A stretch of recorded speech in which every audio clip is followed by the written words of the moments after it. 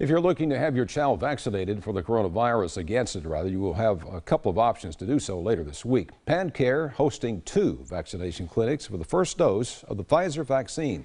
Appointments are open for any person between the ages of 12 and 18. The vaccine is free, but if you have insurance, you're asked to provide that information.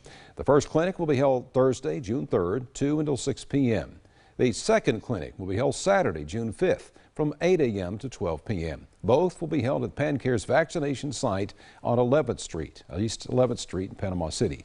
PanCare says they're excited to share that they'll be administering 300 vaccines. It's great to be able to provide this for our community.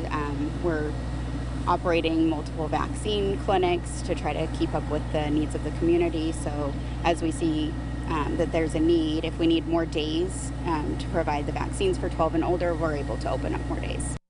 Keep in mind you must bring along a completed intake form and signed consent form and photo identification. For a link to sign up, start with mypanhandle.com.